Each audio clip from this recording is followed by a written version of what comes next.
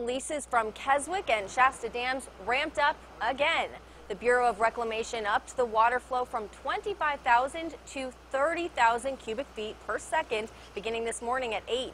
The surge of extra water caused many people at the Marina RV Park on Park Marina Drive to evacuate. We talked with one person there who says his space right now that he usually stays at is underwater, but he had plenty of warning to get out safely. Loading it up in the back of a pickup and moving it up. Yeah, she didn't do stuff And taking stuff to storage. Trying not to keep a bunch of stuff around anymore, just for when stuff like this happens, we can get out of here quick.